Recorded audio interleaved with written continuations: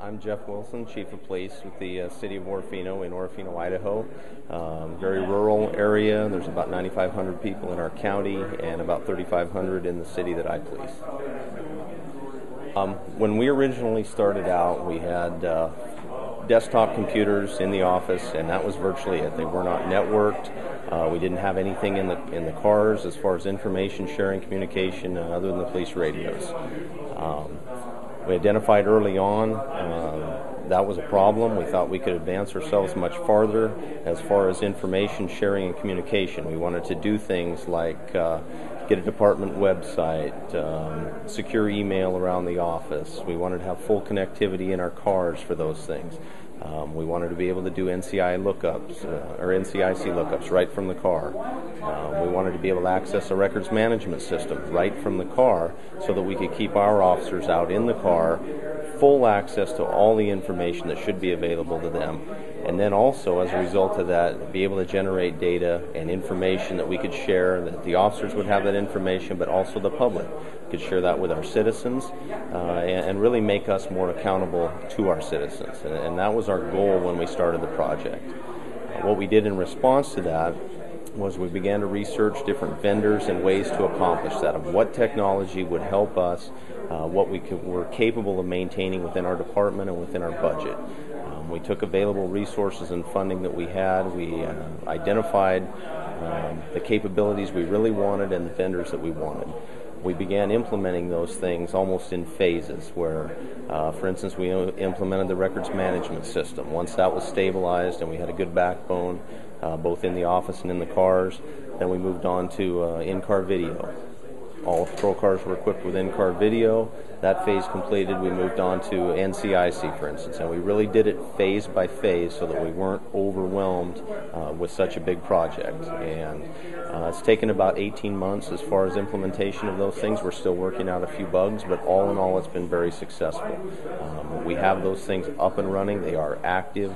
We're very satisfied with the progress that we've made and very happy with the response from our community and our city council as far as feeling like we made ourselves accountable for things and very transparent, where they can see what we're doing and where we're headed.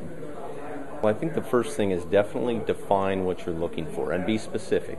You can't just say we need records management. You need to know specifically what features you're looking for, what capabilities you desire, and go after it that way and clearly define those things. That was something we struggled with early on. We were too vague. We really needed to narrow our scope and truly identify what we needed. And that's certainly a lesson learned that I would love to share with people and hopefully save them some of our headaches. The other thing is simply in attitude of, even though you're a small agency or budgets are tight or you have limitations, we all do, but don't let that discourage you. My quote in my presentation is, dream the impossible so you can accomplish the improbable. And that's something I'd encourage everybody. Truly believe there is funding out there. You do have to work at it. You've got to be willing to work at it.